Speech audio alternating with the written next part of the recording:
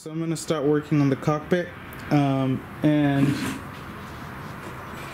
the cockpit comes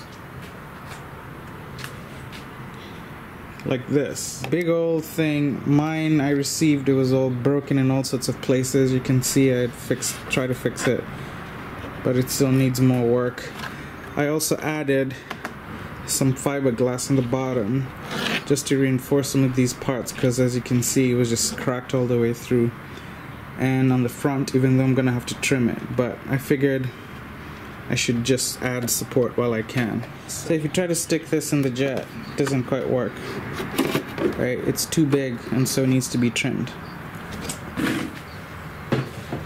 So what I'm gonna do is I have a piece of Depron that I'm going to use to sort of create a template of this front area and see if I can transfer that onto the front area of the cockpit. So I'll do that and then we'll see how that turns out. I got the template of the top of my aircraft. I basically took this guy, inserted it in here, drew an outline. Obviously it was much smaller, slightly larger piece. Drew that outline, cut it, and checked that it fit as best as it could, and it does. And so I know that this is the bulkhead that's in there, so this guy right here. And so the cockpit, I'm thinking, is gonna go and fit all the way to that bulkhead and probably back till as far as it gets. So I just basically placed this on top as accurately as I could. Basically this is gonna be at the bulkhead, and I just used my silver Sharpie to trace around it. So I made these a little bit larger, so these markings are slightly wider. That way I'm just gonna cut a little bit at a time and then place it in the cabin and see how well that fits. Basically, I couldn't figure out a way of mounting this cockpit that didn't involve some sort of cross brace. That piece of wood is gonna get epoxied from wall to wall, and then the cockpit, the front part, is gonna sit on top of that, and I'm gonna paint that black so that it acts as an extension of this. With that setup, the cockpit seems to fit pretty okay. So you can see that the sides here are a little bit overdone, and that's on both sides, but that's fine. And then on the back too, let's see, you can see that there's a bit of a gap here. So in order to get this to fit, it didn't feel like it was designed to fit per se in this plane, so I'm just making it fit. But there's a gap here, but that's easy to fill. I think I'm just gonna add some plywood to this to extend it, or extend this piece of the fuselage with plywood on the inside so it comes, and that's what this cockpit's gonna sit on. To remove this, I basically grab the cockpit, push it back so that it disengages from that wood bulkhead, and then with that I can then tilt it so that the dashboard clears this piece. So you can see those corners need to clear this, and then once that's done, I can tilt it and then basically just pull it out. For this cockpit to come out, it has to go all the way back. So actually maybe I cannot fill that space, and I'll have to use wooden planks on the side of the fuselage and extend this a little bit. I don't know, I'll figure it out, or possibly support the cockpit all the way from the bottom. But I will say that these cockpits are a pain in the ass. They're extremely fragile. As I showed in the earlier videos, mine came, it was in pieces, and I've been working on fixing it piece at a time, and you can see this just came unglued, so I gotta figure that out. But basically you can see what the shape came out to be. I sort of overdid the edges, but I'm gonna worry about that later. So that's what it's looking like. So here's the deck, or the cross member that I'm gonna add to support the cockpit, and you can see the shape of it. It's a nice trapezoid, and that is gonna go up against the gear plate and get glued like that. So to glue this stuff, I'm just gonna use this epoxy E00NS. Dries pretty fast, 5-minute work life, and hardens over time. So this is good stuff that I've been using throughout my build. A nice bead around it.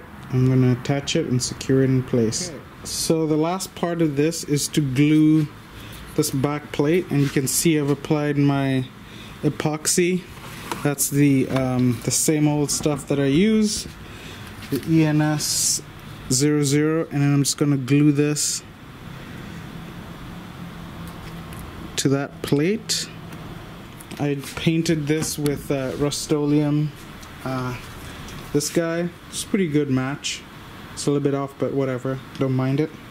And that's what's covering that. So I'm gonna let that sit and settle, and then I'll show you how this fits into the cockpit area now. The whole thing epoxy, have my clamps on, and we're gonna let that sit at least 10 to 20 minutes before it's we can play around with it. So here's what the cockpit looks after I've added that piece of plywood, and I painted it gray. And so now I feel like the cockpit feels much more sturdy. Obviously you can see I have my pilot. This was my gift from Skymaster, and I'm grateful that they sent me that. And so cockpit is complete. You can see how I wound up trimming it for the final fitting. So I'm gonna go install it in the jet and show you how this all fits. So now what I'm gonna do is install the entire cockpit in place and check how things fit. So before I do that though, I'm gonna point out some stuff here. I added these wooden blocks and on the front there as well, and that's to support this piece. I actually found this wrapped up in the packaging of the kit before I threw it out, but it usually comes with 2 slots on the front to go into that and that point. But given how the cockpit's going to sit with my Electron gear, I had to lower the plate, so that's why those blocks of wood are there. But basically what I'm going to do now is just make sure everything sort of fits so that tray is in place. I don't think there's much that's going to be going on this tray. The batteries are going to go underneath. This is just here to support the cockpit, and I'm going to install the cockpit and then show you what that all looks like. Okay, so let's stick the cockpit in there.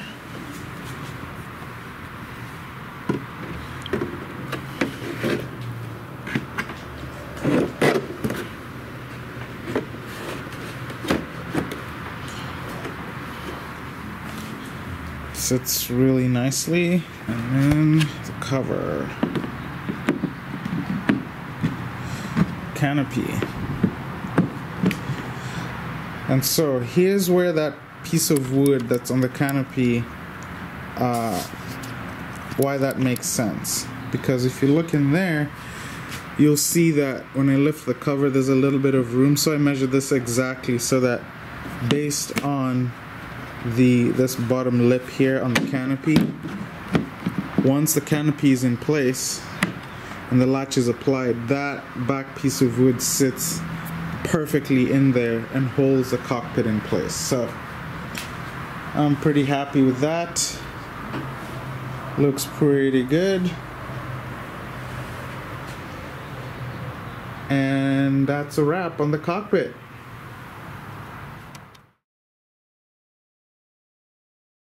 That I was able to repair, finish, and paint that brace.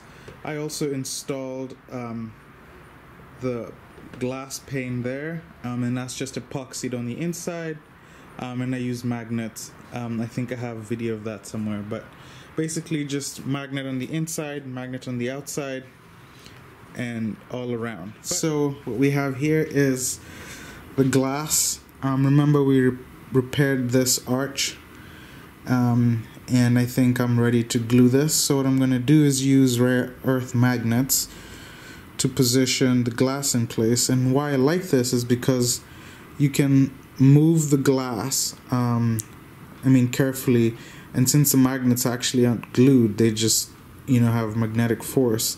They'll allow the glass to move, and once you find where you like it, you glue it. So what I think I'm gonna do to start is I'm gonna drop some CA right here in the seam, let that seep in there, and sort of hold the glass in place. And then once that's done, I am gonna go ahead, flip the plane over, and then use as E00 and S epoxy, air epoxy all around the inside. So I have applied epoxy, and I have used trusty air epoxy 00NS,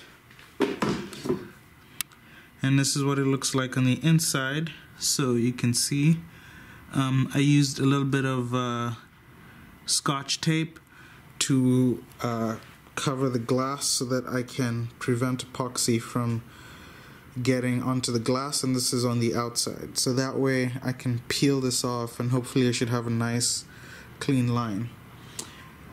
And here's where I used some CA to tack the glass in place initially, and that's cured. So I'm just gonna leave these magnets in place. Okay, so it's been about 12 hours since the epoxy was placed to hold the window in place, or the windshield in place. So I'm going to pull off the magnets and see how good the glass mounted. So I'm pretty happy with the results. Looks pretty clean. I mean, there's some CA residue here, but I'm not gonna worry about that. Otherwise though, I'm pretty happy with how that all turned out. Let's go see something on the inside. How's that look? Yeah, I'm pretty happy with that. I think that's gonna hold really well. So that's it for that part.